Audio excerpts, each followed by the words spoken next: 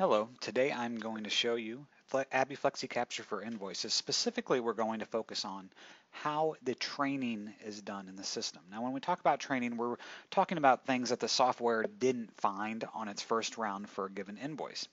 Now, what you see in front of you is a vendor's invoice, and actually you see 3 of those are loaded here. Each of these invoices did not find 2 things. It didn't find the invoice number here, and you can see that there's nothing populated here under the invoice number. And it also didn't find any of our line item details. So that's what we're going to train the system how to do it. So the first off, what we do is we're going to select where the invoice number is. That is done by clicking in the invoice number field, selecting where that information is found on the invoice, and you'll see it will automatically populate that. Then what we will do is we'll come down to our line items.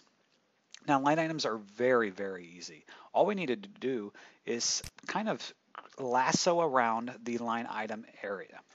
And once we do that, we're going to say, hey, these are the line items. And then you see we have these fields here that we will start populating.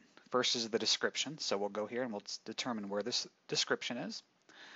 And then we'll say where the quantity is. So we can simply click on the quantity and say that this goes to the quantity field. And you'll see down here it automatically populates the quantity.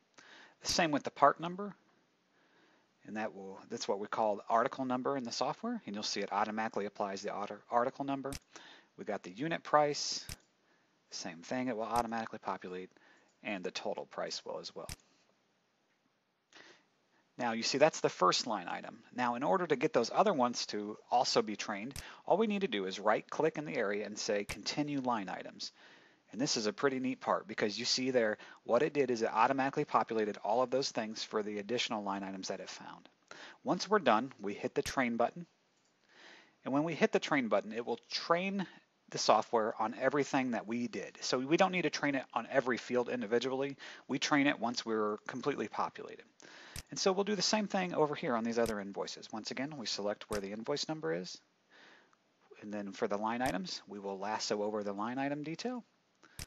We'll add it, and then we just start populating these fields once again. So we highlight where the description is, then we click on the quantity, and we map it to that field, the part number, which once again we call the article number, the unit price, and the total price.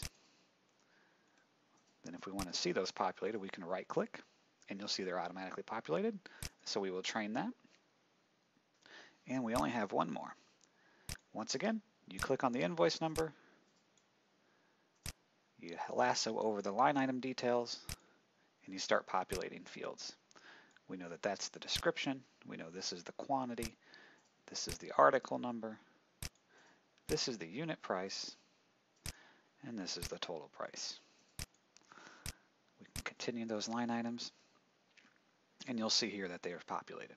So once that's done, we will hit train.